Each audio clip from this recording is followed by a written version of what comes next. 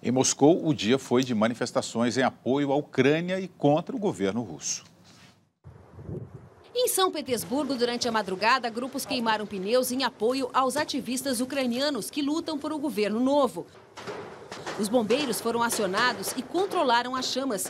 4 pessoas foram presas. Em Moscou, a manifestação foi na frente do Tribunal de Justiça.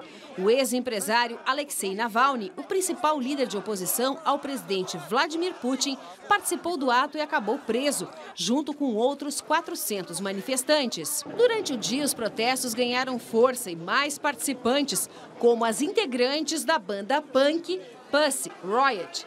2 integrantes foram soltas em dezembro, após cumprirem 2 anos de prisão por criticar o governo. Aos gritos, a multidão protestou contra o Kremlin e a condenação de 7 ativistas que participaram de mobilizações às vésperas da posse do presidente Vladimir Putin em 2012.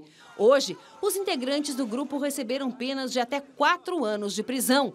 A oposição acusou a Rússia de esperar o fim dos Jogos Olímpicos de Sochi para divulgar as sentenças, com o objetivo de evitar a publicidade negativa. As Olimpíadas de Inverno terminaram ontem.